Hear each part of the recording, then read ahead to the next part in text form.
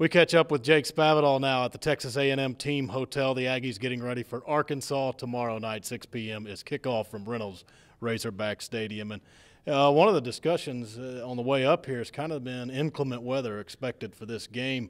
Any effect on your quarterbacks, your offense? Or, I mean, the Aggies have battled through this before. No, obviously that we're going to have the mindset to do what we do. We're still going to throw it around just as much as we always do. It's probably going to change a little bit with the play calling with the coaching staff, but our offense is going to keep moving along the way we always do.